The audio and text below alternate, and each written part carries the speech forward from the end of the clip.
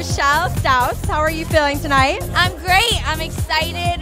One of my best friends in the world is nominated tomorrow, so I'm super excited and I can't wait. And best friend being?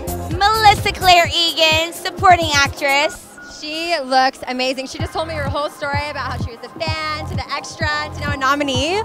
I'm so excited. I'm going to be her date tomorrow, so I'm sitting next to her for moral support, and I can't wait. Like, some people think that we would be competitive because we were in the same category, and nothing could be further from the truth. We are best friends. I would want nothing more than for her to win. I'm so excited, and I'm literally like, I will pee my spanks if she wins tomorrow. There's the secret, the spanks. I will pee my spanks and spank her.